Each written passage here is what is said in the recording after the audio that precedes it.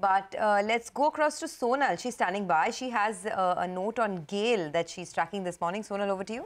Good morning. Thanks a lot for that. Well, it is a positive update that's coming in for GAIL, because we've been talking about how US prices, that's the Henry Hub prices, they've almost halved. They are now at $4.50 per MMBTU versus peak of almost $10 per MMBTU back in August.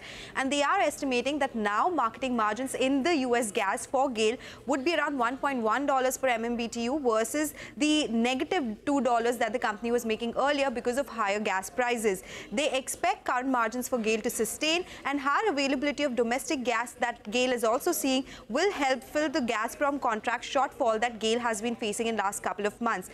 On the back of this, they have increased FY23 PAT estimates by 9%. They have kept FY24 estimates as is, that is constant. Stock also is attractively valued, and that's why they have a buy rating on the stock with a target price of 117 rupees a share. All right, thanks a lot for that, Sonal. Well, just get ready for the last trading day of the year.